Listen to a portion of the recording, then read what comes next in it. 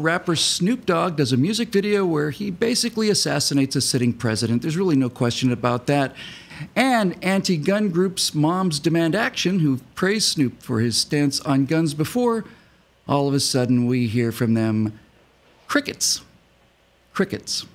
Well, that's the same people, Bill, the Moms Demand group. This is the same group that loved them some Leland Yee. I believe he's out in your area, right? Y'all remember Leland Yee? He's the infamous gun runner who was celebrated by Moms Demand Action. Now he's going to jail. And this is also the same group that loved them some Eric Holder, who went and gave a bunch of guns to all of these Mexican drug cartels in Fast and Furious. And of course, they didn't track any of them, which was incredibly different from Operation Wide Receiver, which I also dislike. But Fast and Furious was just absolutely different and also unbelievably more ridiculously of a fail.